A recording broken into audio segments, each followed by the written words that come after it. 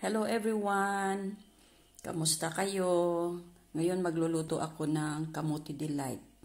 Meron akong 1.2 kilo na kamote na nabili ko sa supermarket. Naisipan ko kung anong luto kasi lagi na lang ako nagluluto ng barbecue. So ngayon naisipan ko magluto ako ng kamote delight. Una binalatan ko siya tapos ngayon sinaslice ko. So ayan.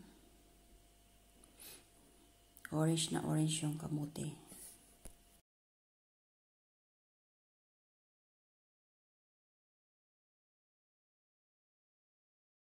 So guys, ayan napatapos na yung pag-slice ko ng aking kamote. Ito na lang. So, after ma-slice yung kamote, hugasan natin siyang mabuti. Sinaslice ko yan para madali siyang maluto pag na ano natin, steam. Ayan, steam ko siya muna ng 30 minutes. So, hintay lang tayo ng 30 minutes. And titingnan natin after 30 minutes. Ayan, tingnan natin. Ayan, luto na siya. Perfect yung pagkaluto ng kamote. So, then, next is, lagay natin siya sa Pyrex. Tapos, imamash. So, yan. Kung wala kayong masher, guys, pwede naman kayo gumamit ng tinidor. Madali lang naman siya gawin. Pero, mas maganda yung may masher kayo kasi mas mabilis. So, ayan. So, tapos na akong mag-mash. So, now, ready ko na yung lulutuin ko na siya. So, painit muna tayo ng ating lulutuan. So, yan. Add butter. May-melt natin muna yung butter.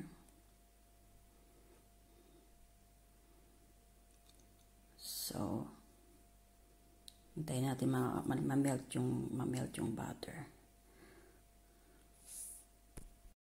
Ito guys, madali na siyang ma-melt lahat yung kamote. Then, we have to add the cream. Yan. Mix lang muna. Then, we have to add the condensed milk.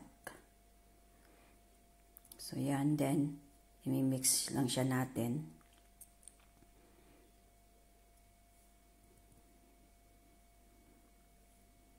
So, haluin lang na mabuti at niluto siya. Then, next is, add tayo ng vanilla sugar.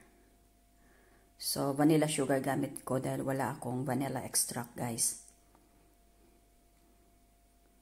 So, yan. Then, add the mashed kamote or sweet potato.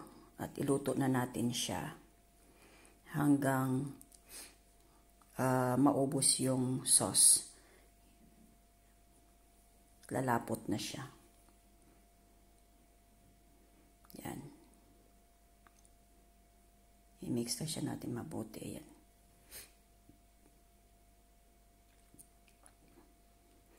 Dapat lagi i-mix para hindi siya didikit doon sa ating pan.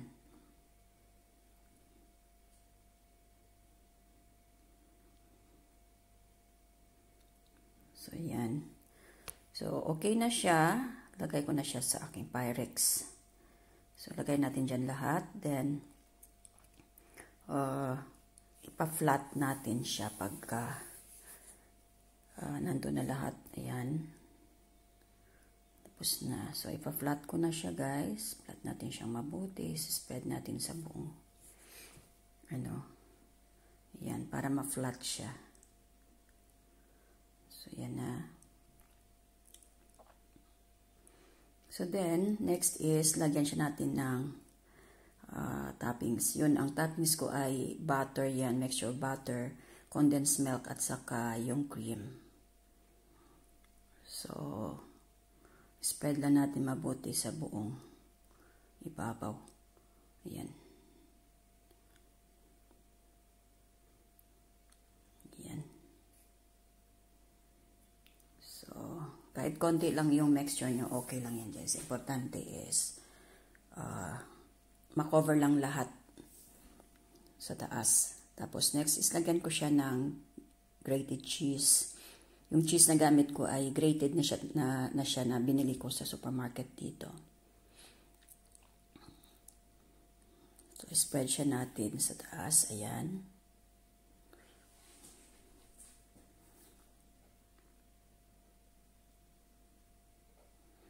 So, guys, please like, comment below. At pag hindi ka pa nakasubscribe sa channel ko,